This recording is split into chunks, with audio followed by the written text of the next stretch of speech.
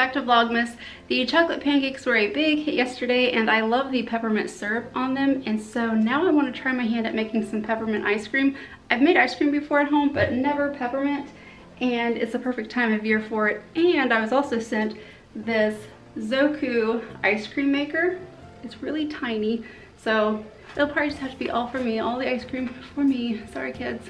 So anyway, Zoku sent me a little ice cream maker and we are going to make some ice cream, and it says it creates gourmet ice cream in as little as 10 minutes. So I guess I could really make everybody their own, but we're gonna start with peppermint ice cream. Look how tiny and cute that is.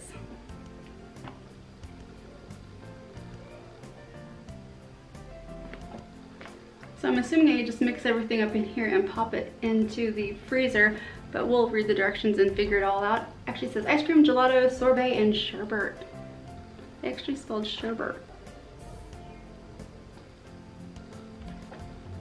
Okay, so let's go ahead and try this out. So the first step is to place the inner bowl in the freezer for 12 hours. Okay, so we're going to use the Zoku ice cream maker to make some peppermint ice cream, and they actually have several different recipes in the back of the instruction booklet. And I'm going to use the vanilla recipe, and I'm going to turn that into the peppermint ice cream.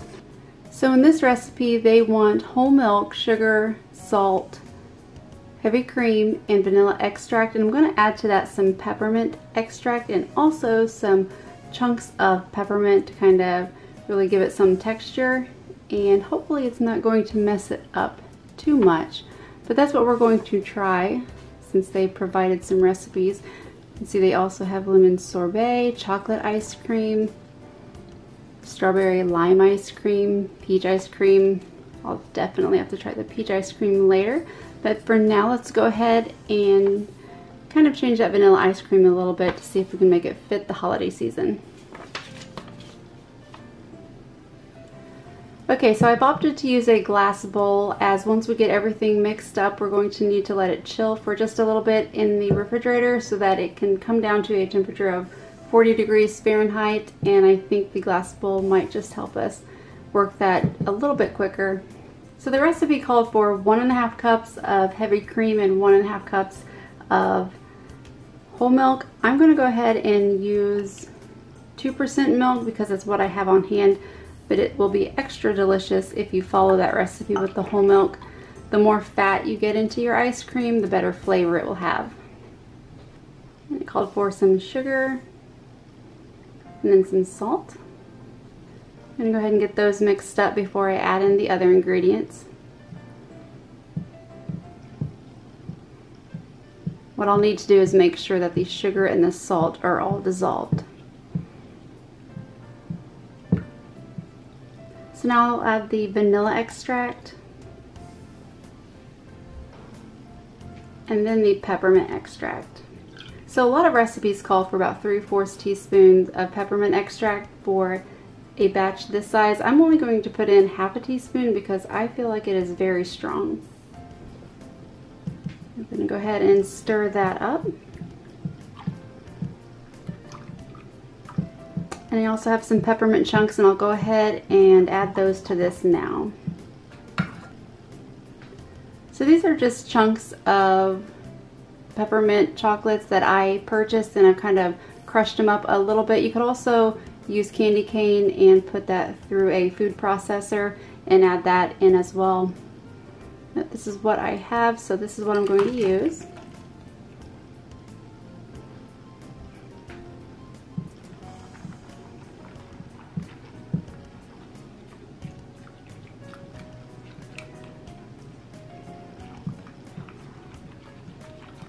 Okay, everything looks like it's mixed in nice. So we're going to go ahead and pop this in the fridge until it reaches 40 degrees Fahrenheit. We just need to let it chill before we put it into the Zoku bowl, which has been in the freezer overnight. You're going to want to give that at least 12 hours to freeze. So we'll go ahead and pop this into the refrigerator and then we'll make our ice cream. Okay, so our ice cream base has been in the fridge long enough to bring it down to 40 degrees. And we are going to bring it out along with the frozen bowl that we put in the freezer beforehand. And we're going to place the frozen bowl in here, and then we will put about 5 ounces of the ice cream base into the bowl to start mixing it up. So 5 ounces is just a little bit more than half a cup. As you see, it fits nicely in there, so you have something not so cold to hang on to. And we have this nice little paddle that we'll use to scrape down the base. And it's sort of like a cold stone. So your own little personal ice cream on your personal little cold stone. That's some of my peppermint chunks there. And now what you'll do is just sort of roll it around so it starts freezing. I'm just going to scrape it down off the sides as that base just starts freezing up on the side.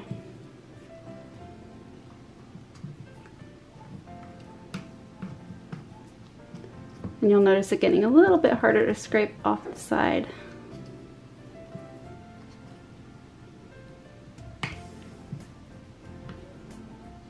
So as you start getting that ice cream on your paddle, just scrape it up onto the little lip there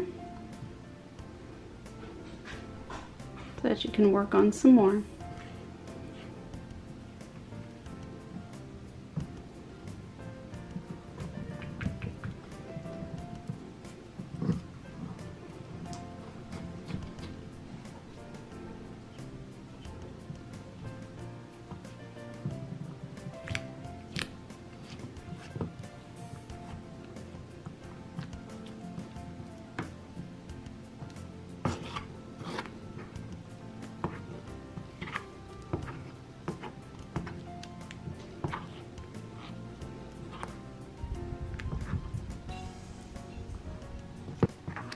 And just keep scraping it up onto the sides so that all of it can really start to freeze against that, and just scrape it off as it freezes.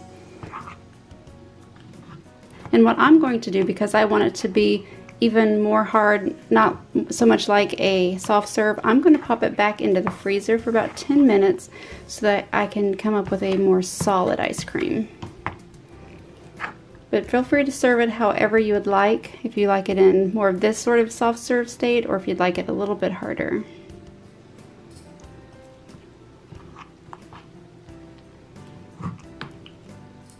Okay, that is a really good soft serve consistency, so I'm going to go ahead and pop it into the freezer now for just about 10 minutes so that I can get it more into the consistency of a scoopable ice cream.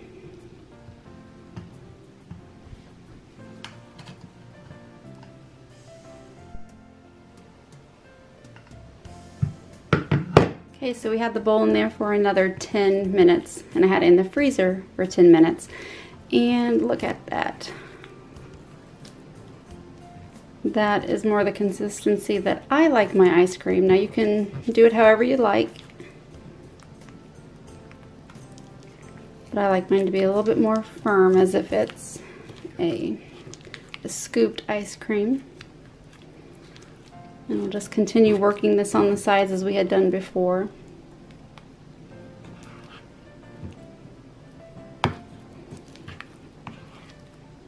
And so what you'll do when you're all done with this, when you get it to the consistency that you'd like, you can eat it straight from this bowl. If you'd like any toppings, go ahead and add them to the bowl and eat right out of this. And I would suggest that once you're finished with the bowl, you go ahead and pop it right back into the freezer once you've washed it. And that way, whenever you are ready for ice cream, it has already been freezing for you. And you are good to go. Just get your ice cream base ready. You can always have it on hand if you know the types that you like, the base you like.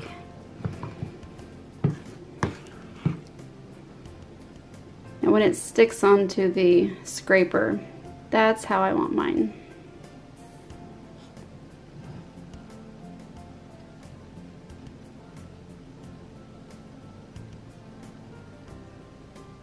So I'm just going to add some sprinkles into this, and I will eat it like that. I already have plenty of peppermint chunks in here, so I'm not going to add any more.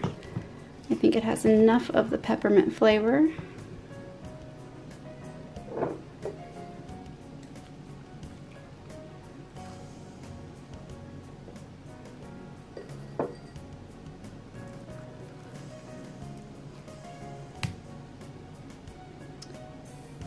And there's your personal peppermint ice cream.